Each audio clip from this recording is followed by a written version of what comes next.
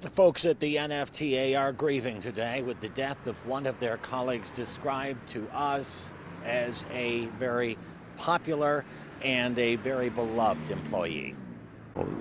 We're all devastated.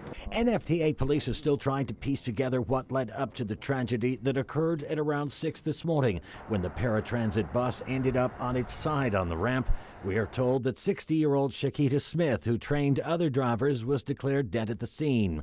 According to police, she was not the driver of the vehicle. The driver and one passenger on board suffered what are described as non-life-threatening injuries. We have an accident investigation unit that was on scene, led by Lieutenant Jordan Lambert, and that's their job, is to piece together exactly what happened. And so at this time, we don't know what occurred. The investigation will look into a host of possibilities, including but not limited to whether the paratransit bus was cut off, whether the driver being trained made an error or suffered a medical emergency, or if there was a mechanical problem with the vehicle.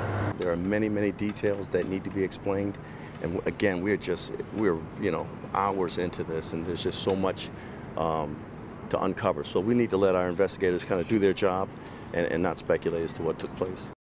According to an NFTA spokesperson, Chequita Smith leaves behind a very large family of her own, including numerous brothers and sisters, all of whom have now been told of her tragic passing. Reporting live in downtown Buffalo, Dave McKinley, Channel 2 News.